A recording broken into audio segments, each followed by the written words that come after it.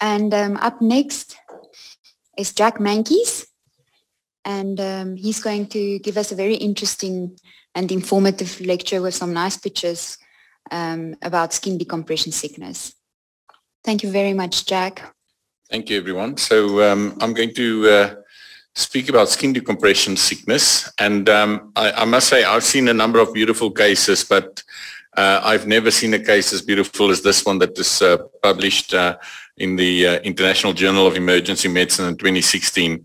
So just a wonderful example of cutis marmorata. And if we want to describe this, the lesions that we typically see in terms of morphology, this is, as you saw in the picture, it's a macular rash, typically described as marbling of the skin, and it looks like marble, obviously.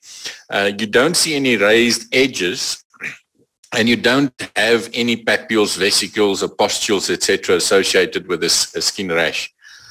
The color, normally you have more than one color present, so bluish purple, red purple, pink purple, even white areas, etc. So that is typical of the rash. It's not like a uniform, the whole rash is just pink or just blue or something. Normally you would see more than one color if you have a close look. And the distribution is typically around the trunk, abdomen, chest, lower back and breasts, the buttocks and upper thighs, the triceps area, but it does not affect the face, the neck, the hand, the head, the feet, and so forth. Oftentimes when you talk to these patients, they also say that it is quite painful.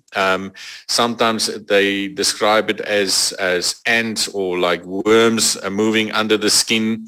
There's pruritus often associated with this as well. And this would be the typical description of cutis marmorata. The question is, why do I talk to this issue? I mean, is this something that we see fairly frequently? And I try to have a look at the literature because of my own anecdotal experience as well.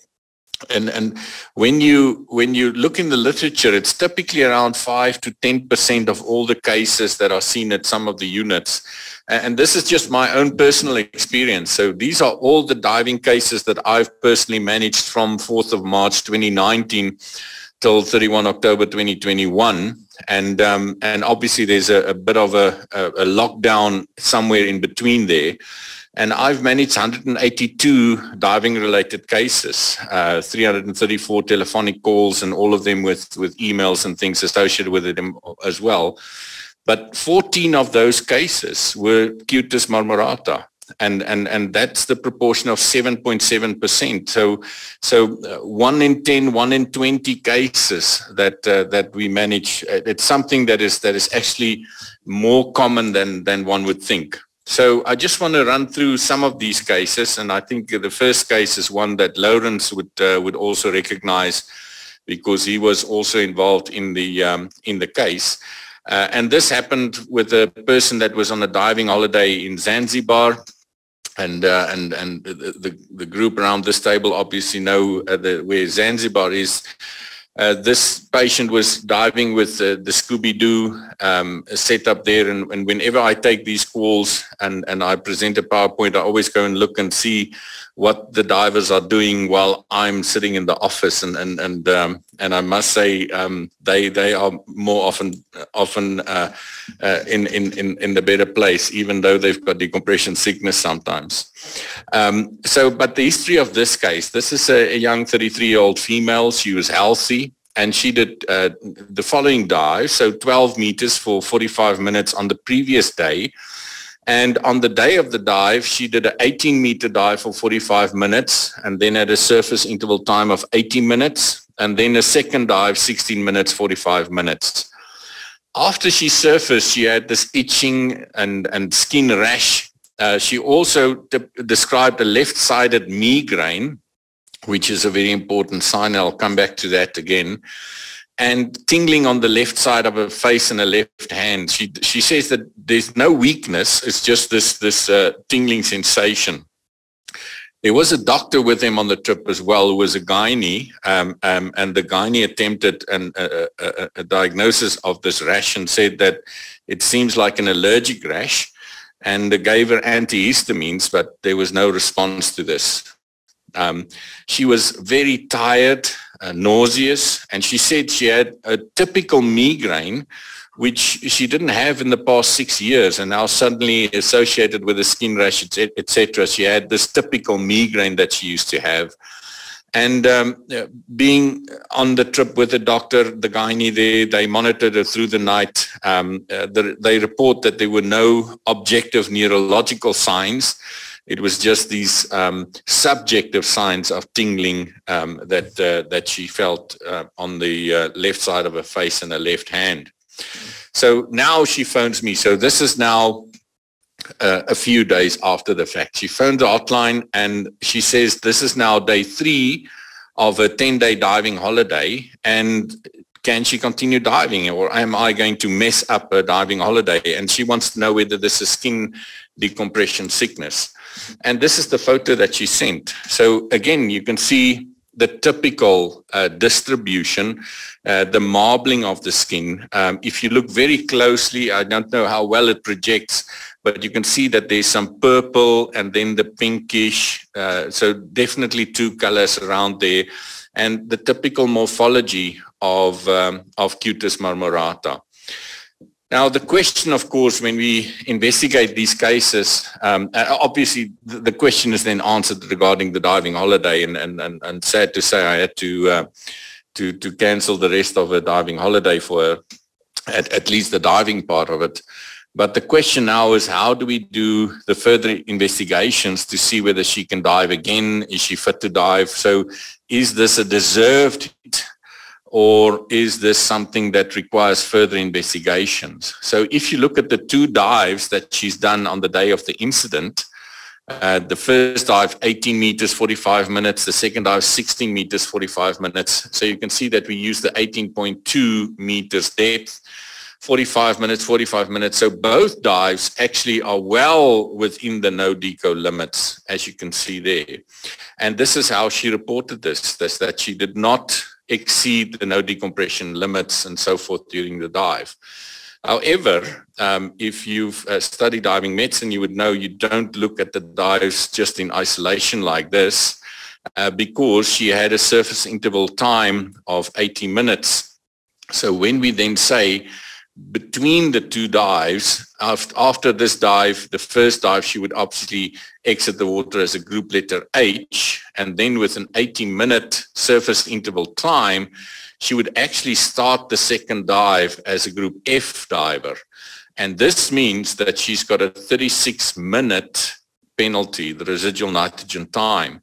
And if you look at that, that would make the equivalent single dive time 81 minutes. And if you then say you dive at 18.2 meters depth on the table for the 16-meter dive, and you use 81 minutes, so that puts you on the 100 minutes, it means that she's got about 14 minutes of omitted decompression during this dive. So when we look at cutis marmorata, of course, when you look at the literature, there's a huge association with patent foramen ovale or persistent foramen ovale. And the evidence seems to suggest that you've got these bubbles, or the theories around this is that you've got the bubbles when you've got a high venous gas load, that these bubbles can then overpower the lung filter, bypass the lung filter, or through a patent foramen ovale and then embolize the skin, which can then cause the typical presentation. And we see this then with in the context of a very high gas load. So when you have these bubbles then transported via the arterial system, you now have the bubbles growing in an area where there's already a high gas load, and this is then typically referred to as the type 3 decompression sickness. But again, I just quote 2 studies for you there just to show the association with patent foramen ovale when you have cutis marmorata in the clinical presentation.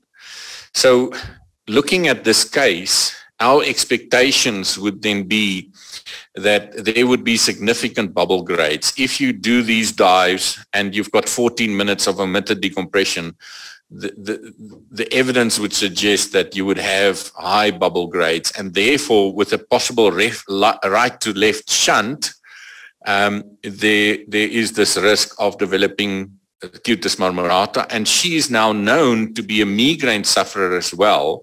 And we know that there's also an association between migraine and aura with the patent foramen ovale, and you can see the literature reference that I include in the slide. Now, when you look at the systematic review and the meta-analysis, what they say is that migraine with aura is the referred standard for clinical selection of patients for PFO closure. And as you know, the latest evidence not only suggests protection on the diving, from the diving point of view, but also prevention of cryptogenic strokes in patients later in life. So it's not just protection from the diving point of view. So Lawrence actually saw this patient upon referral, and we then decided that we need to send this person for a PFO test, and she was sent to a cardiologist, but the report then came back that there's absolutely no evidence of a patent foramen ovale, ASD, VSD, PDA, or anything else, and essentially a normal echocardiogram. Now, at this point, this didn't make sense to us, and Charles is going to speak to this very issue in the next talk. And that is that it is actually very, very difficult to diagnose a patent foramen ovale if you don't do the correct procedures and techniques during the echocardiogram. And that cardiologists also need to be highly experienced to be able to do the test for a PFO. And as diving doctors, we should know that there's a risk of false negative tests. But Charles is going to speak to the technique, how it is done, etc. And that was published now in March this year, and he will talk more to that aspect. So I just introduce it at this point in time. So the diver then came to us, and Cecilia and myself performed the PFO test. So that we did the carotid Doppler, and you can see all the equipment and things on the table as we set it out there. And she had a spontaneous shunt of the bubbles when we did the test with the bubble contrast that we had. So evidence then of a patent foramen ovale, and then we subsequently manage these things. So when we then look at skin decompression sickness, and you look at the pathophysiology, this is one of the theories of the development of skin decompression sickness, is that you've got shunted bubbles that would embolize the skin vessels. And the problem with this theory is that it's very difficult to show that you've actually got bubbles in the skin. And this has not been shown at the time of all these theories. And you would see a number of publications that come with different theories as well. So to say that this is nothing to do with bubbles in the skin, because we never see bubbles in the skin. It's actually bubbles that embolize the brainstem, and then you actually have a disturbance of the control of your skin blood flow. Others say that it is autochthonous bubbles that are forming in the skin, and Ran Ariely also published an article looking at lamellar bodies of phospholipids that causes a hydrophobic layer in the skin. And this is an area where you can have bubble seeds, and then if you've got a high gas load, you can actually have the formation of bubbles in the skin by means of this mechanism. And these are the main theories that you will see around skin decompression sickness. Here you can see the brainstem bubble theories. So when you read the heading of the article, it seems like this is not a theory anymore, but just see that it's published in medical hypotheses, etc., novel hypotheses. So cutis marmorata skin decompression sickness is a manifestation of brainstem bubble embolization, not of local skin bubbles. And it may be cerebrally mediated, a null hypothesis on the etiology. So both of these were published in 2015 by independent researchers. So that is the background and the theory. Let me just show you another case that we dealt with. So this is one of the cases I dealt with recently. One of the also beautiful cases, and you can see again the marbling of the skin, more than one color, the bluish color up there, red and pink around the other areas. And you can see again the trunk, lower back, and the triceps area for this patient. Now, when I attended the EUBS conference in Tel Aviv in 2019, we actually had the first evidence now that cutis marmorata actually is a result of bubble embolization of the skin. And Eduardo Garcia did a wonderful presentation working in Cozumel in Mexico, and they actually, whenever they see the cases of cutis marmorata coming in, they actually perform echo on the individuals, and let me just show you how this is done. So this is courtesy of Eduardo, the video over here. So let me just see whether I can play this for you quickly. And you can see in the superficial vessels of the skin, and even in the deep vessels, you can see the bubbles traveling through the skin vessels. So can you all see the bubbles traveling there? And when you look at where this is measured on the cutis marmorata skin rash of the patient. So that is where we see the bubbles. And when you look at the rest of the skin, the normal skin, no bubbles whatsoever. So the bubbles are physically located in the area of the cutis marmorata.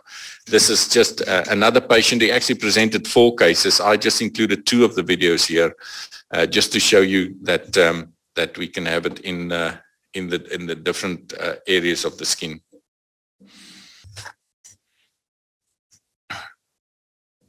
So again, in this area over here, you would see some of the bubbles that are moving, and in here you can see some of the bubbles passing through.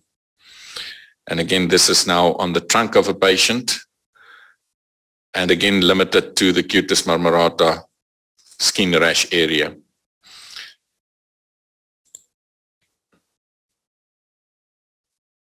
Right, can you see the bubbles passing through there?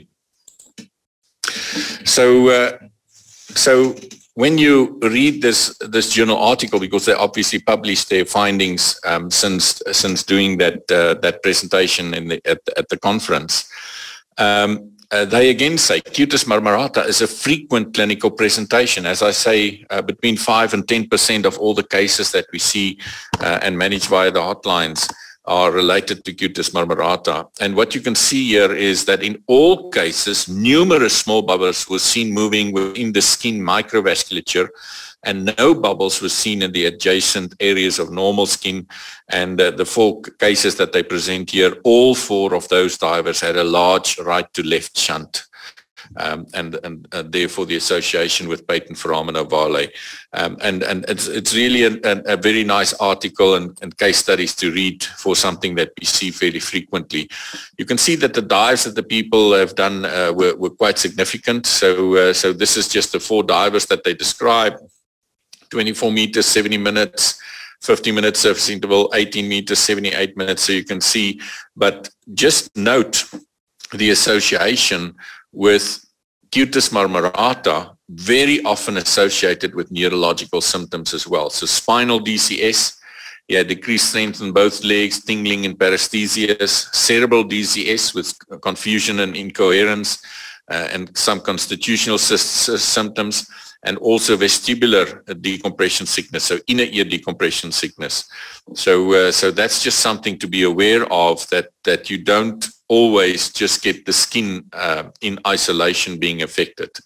So the pathophysiology, the 2 main theories that seems to be the explainer of cutis marmorata is the arterialization of the venous bubbles associated with the right to left shunt, and then growth of these bubbles as they enter the saturated tissues. You can also, of course, have local formation of bubbles in the skin or skin blood vessels, as is hypothesized by Ariely with the hydrophobic surfaces that one may have there. But again, just note the common involvement of the neurological system. So all cases should be evaluated for neurological involvement. Typically, it would be spinal, cerebral, and inner ear abnormalities that we see. So let's come to the management. How do we manage skin decompression sickness? Obviously, if you have a diver with neurological decompression sickness, they would receive decompression therapy and so forth. But if you look at the consensus guideline regarding the pre-hospital management of decompression sickness, Simon Mitchell and colleagues reviewed the treatment options, and this is basically the principles. So in terms of procedural considerations, we know that all divers, when you go diving, you must have contact details and a rapid, reliable means of communication to a medical practitioner and emergency services. And if you have these symptoms, it must be discussed with the diving medical physician as soon as possible. The first aid treatment, we obviously give 100% oxygen, so surface oxygen therapy, and we must give it as soon as possible after the person has onset of symptoms. And obviously divers should be trained to be able to do this in the field and have oxygen first aid kits available. The system that we use must be able to give a high percentage of oxygen, so you don't want to use a Venturi mask or something like that. So the oxygen supplies that we want to see at a dive site would be the appropriate equipment, but also to make sure that you've got sufficient size of cylinders, etc., so that you can cover the duration of the evacuation scenario. We want the person to be on oxygen the whole time that they've been evacuated. In terms of positioning of the patient, the horizontal position is the preferred method, so not head down, not Trendelenburg or anything like that. So the horizontal position is the consensus statement. Obviously, we give oral rehydration if the person is conscious. If they're not fully conscious, then obviously we won't do that. But the fluid should be non-carbonated, non-caffeinated, non-alcoholic, and ideally isotonic. If you've got a suitable qualified provider, then we want to start IV fluids, and we can give non-steroidal anti-inflammatory drugs. The other agents, as you can see there, doesn't have any sufficient evidence, and divers should be kept thermally comfortable, warm, but not hyperthermic, obviously. And then when you look at the triage and telemedicine, the goals would be to evaluate the likelihood of reported symptoms, whether this is decompression sickness or whether it's something else, and to advise the patient on the management. And here you can see the guidelines for the treatment of mild DCS. So when we look at mild DCS, the question here is whether recompression therapy is necessary or not. And you can see included in this would be a skin rash. So mild symptoms include the skin rash, where these manifestations are static or remitting, and significant neurological dysfunction has been excluded to the satisfaction of the diving physician. And I think that's an important aspect, is you don't need to give recompression therapy for cutis marmorata cases if there's no neurological involvement. And the question, of course, is how you do this. So you can see they say to the satisfaction of the diving physician. And this is actually a very significant shift from the initial discussion when we talked about remote treatment of decompression sickness, or the treatment of decompression sickness in remote locations. Previously, we said that you cannot designate something as mild unless a doctor has examined the patient and excluded neurological involvement. Now we say that you don't need that. It must just be to the satisfaction of the diving physician. And you can see the comments over here. I just want to come to this, as they say that exclusion is most reliably achieved by a neurological examination performed by a doctor, but such examination may not be available if the person is in a remote environment. And therefore, they say it can be appropriate for a diving medical physician to manage a case as mild in the absence of a proper neurological examination if you engage the person appropriately and make sure that there are no major signs. Recompression therapy is the gold standard, but these signs and symptoms, they may be managed without recompression therapy.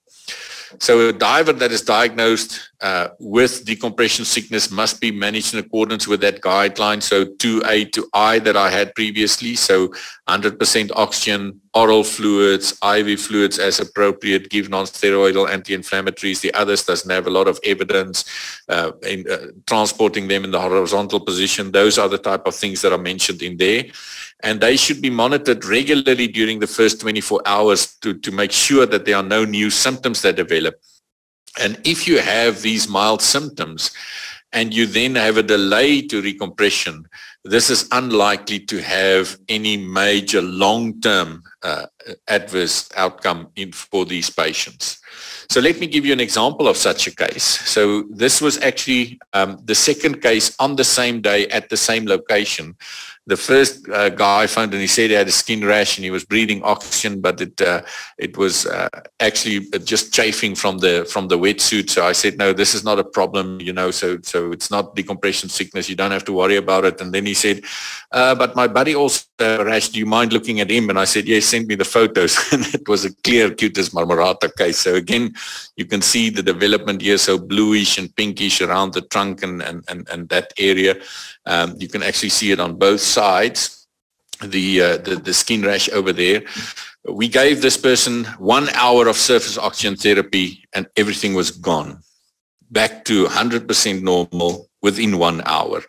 So this is a very typical presentation that I've seen with some of these cases. So obviously, if there's no neurological involvement, it's just the skin rash. We give the person the 100% oxygen therapy and the treatment that we've said that we do typically for mild decompression sickness. And these cases don't then have to go to a recompression chamber to get treatment. In terms of just an update on the patent foramen ovale association and the closure thereof, there is a joint position statement on PFO and diving that was issued by SPUMS and the UK SDMC. And you can see Mark Turner, our cardiologist consultant of SAUHMA, was part of that team, and we all know the other people involved as well. So firstly, routine screening for PFO at the time of a dive medical assessment is not indicated. So we don't screen for PFOs in all divers as a routine. We do it when there is an indication. So the consideration is the following. So if you have a history of decompression sickness with cerebral, spinal, vestibulocochlear, and cutaneous manifestation. So this is the typical presentation. Cutis marmorata with neurological involvement. This is highly associated with the PFO, and if you look at the literature, it is around 78% of cases have a PFO that is demonstrated. Obviously, the other indications there as well, so past history of migraine with aura, cryptogenic stroke, and then history of PFO ASD in a first degree relative. And you can see the levels of evidence is actually fairly high, level 2A. So it is this indication that I very often use for PFO screening in divers. If the screening is performed, then it must be undertaken at centers well practiced in the technique, and Charles will obviously speak to that in the next talk. The screening must include a bubble contrast, ideally combined with TTE, because of the best this facilitates cooperation with provocative maneuvers, and the screening must include the use of the provocative maneuvers like Valsalva or sniffing. So we use Valsalva in our unit when we do the carotid Dopplers. Interpretation of a PFO test. So if you've got a spontaneous shunt without provocation, or you've got a large provoked shunt, then those risk factors for those form of DCI is listed in statement 2. So people with cutis marmorata neurological involvement, that is the risk factor, this large PFO. Smaller shunts with a lower but poorly defined risk of DCI, and therefore those ones are more difficult to manage. If you have a diver with a diagnosis of a PFO, then there are a number of options. Obviously, some people can decide to stop diving, but that's a low level 4 consensus evidence. So this is typically not what we would advise people. So we advise them to close the PFO, which you can see is the final point there, or if they don't want to close the PFO, they can just dive more conservatively. Remember that a PFO is only a problem if there are bubbles to shunt. So if you do the type of dives where there's no shunting or no bubbles that can shunt, then the person can continue diving. So some examples of how you can change your diving practice is you can reduce your dive times, stay well within the no deco limits, restrict your dive depth to less than 15 meters, only 1 dive a day, use nitrox while you dive on air tables, and so on and so forth. So you can see a number of ways in which you can dive safely, even if you have a PFO. And then obviously when we look at the options of whether you stop diving, whether you close the PFO, or whether you just change your diving practices, they need careful consideration of the risks and benefits and what is the clinical setting in which the person did the testing. So did they have decompression sickness before, or what was the typical presentation? Following a closure, so if a person did close the PFO, there's actually a large number of them that still continue to shunt, that you don't get a full closure. So they must have a follow-up test, a minimum of 3 months after the closure to confirm that the PFO was in fact closed. And then diving should not be resumed under this PFO closure is confirmed, and the diver has ceased the potent antiplatelet medication. You can obviously continue diving if you're just on aspirin, but some of the others that are associated with the procedure you need to obviously stop taking. And then in terms of the most common procedure used, we've had numerous presentations on SAUHMA conferences regarding the Amplatzer device.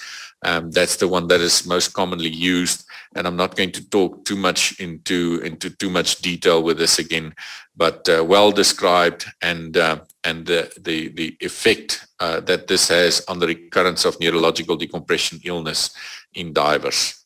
And that's the quick overview of skin decompression sickness, the pathophysiology, how we treat it, and how do we examine patients afterwards to see whether they are fit to dive.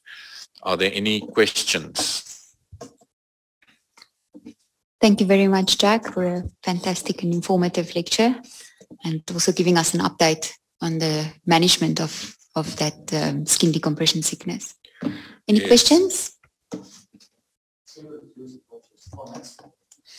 Yeah, so which tables do we use to treat the person if they've got decompression sickness? So are you talking about with neurological involvement? So a person with vestibular symptoms and so forth. So there are a number of publications on this issue, comparing, for instance, the long oxygen table with the COMEX 30 table. And it showed no difference between the two. Now, of course, one needs to interpret that with caution because of the numbers that are involved. This is not something that one would randomize very easily. So in the end, it typically ends up being the preference of the person involved in the treatment. My personal approach is that there are significant risks if you go deeper than 18 meters if there are complications in the chamber. So if you have a patient that has got central neurological involvement, not necessarily just inner ear, but this is a person that has got lower, decreased levels of consciousness and so forth, then it's very difficult to manage such a complicated case when you are very deep. To me, the comparison comes between COMEX 30 and the long oxygen table in what are you actually trying to achieve with the treatment. With the COMEX 30 table, you go to a depth of 30 meters, 4 atmospheres absolute, which means that you're going for depth, and therefore you're trying to compress bubbles and reduce bubble volume. So that's something that one would use if you think that I'm still treating bubbles. But remember, when you do the COMEX 30 treatment table, you are using a gas mix that is 50-50 heliox or nitrox. So at 4 atmospheres, you're giving an oxygen partial pressure of 2 atmospheres absolute. Well, if you use the long oxygen table at 18 meters, you don't give 2 atmospheres absolute, you give 2.8 atmospheres absolute. So your oxygen partial pressure is much higher with the long oxygen table than with the COMEX 30 table. So if you think that I'm treating hypoxia and distal hypoxia as a result of bubbles, or I'm treating the secondary effects of bubbles, then the long oxygen table would be superior in terms of the theoretical decisions that one would make. So these are the ways in which I typically take the decision. But I typically would start with the long oxygen table. If a patient is stable or he improves at 18 meters, then I just continue with the table and complete the long oxygen table with or without extensions as appropriate. But if I have a patient that I've got at 18 meters and within that first 20 minutes he starts deteriorating, in other words, he gets worse, then I would say, let's go deeper. And that would typically be a guy that comes out of the water very fresh. He comes to the chamber very quickly. I'm concerned about treating of bubbles, and then I would say, okay, let's use the COMEX 30 table for that.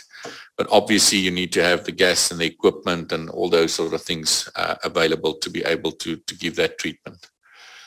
But the literature shows no difference between the two tables. Yes, so you can start with a long oxygen table and then move over to the COMEX 30, and there are specific procedures in which you move from the one table to the next. Yeah. Cool. Any other questions? Maybe not a question, comment. They say that 5 to 10 of patients with cutaneous manifestations of DCS. It's just a perception on my part. I see quite a number of dive instructors and some of the technical divers as well, who basically regard skin decompression sickness as a minor thing and fairly common.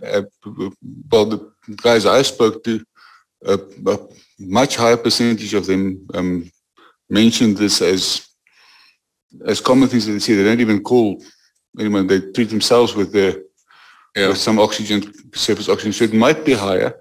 And then the other thing is that lady, did she also send dive profiles through? Because it seems fairly benign dives at 18 and 14 meters. And if it's just a maximum depth, I know that I do the tables, but if it's just a maximum depth and she spent most of her time at 8 meters, it might have been completely undeserved it. Yeah. So I agree that it might be more common than, and obviously the divers that you involved with, doing more technical and deeper dives sometimes, they are more prone to develop these things as the bubble grades increase with depth and time that you spend at that depth. But I agree, divers don't take this seriously enough, and there is a high association with neurological involvement that one should just screen for. But I actually do see a large proportion of them with no neurological involvement, and then with normal surface oxygen therapy, it just resolves. The question, of course, is, do you want to take that chance if you develop this syndrome? Do you want to take that chance and continue doing deep technical dives and have a PFO, which you can shunt and have serious neurological consequences?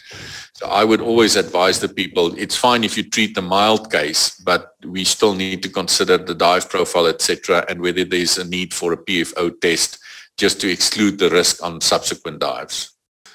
Okay, so the question is, what is the need for the short oxygen table when you've got mild decompression sickness?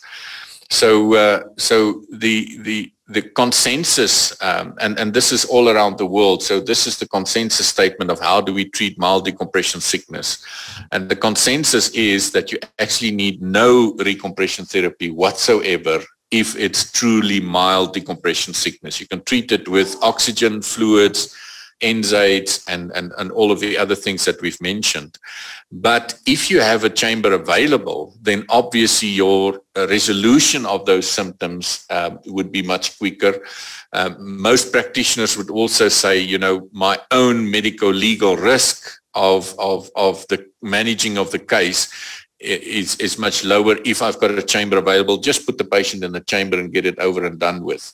So many people will then say, okay, actually I don't need to give any recompression therapy whatsoever, but to be safe, I will put the patient in the chamber, and then there's one of two choices. So then they will use the short oxygen table, the US Navy treatment table 5, or some would just give a normal US Navy treatment table 9, the normal HPO table, 90 minutes, 14 or 15 meters depth, and bring the patient out. But in terms of the requirement for recompression therapy, that's not there unless there's neurological involvement, in which case the short oxygen table has got no place whatsoever. You have to go to a minimum of the long oxygen table and proper treatment for decompression sickness. So can you just clarify? Just switch on your microphone so that the question is, after the person recovered from cutis marmorata with the long oxygen table, so I'm assuming that the person then had neurological decompression sickness as well. So then there are a number of guidelines. So the DMAC guideline actually say that if you have such a presentation, then you need to be out of the water for a period of between 1 and 3 months. I can't remember the exact time, but there's a specific guideline for commercial divers. But obviously, if you have a PFO, it would be much longer, because the person would obviously have to go for the PFO repair, and then you wait a minimum of 3 months before you. So it depends on, so how long the person stays in a medical facility is dependent on the clinical presentation of the patient and how stable he is. So if he's unstable, you would admit him to hospital. If he's highly unstable and it's got major neurological involvement, you will admit him to an ICU. And if he's totally symptom-free, then you would discharge him and manage him on an outpatient basis. Any other questions? No questions? No further questions? Thank you very much.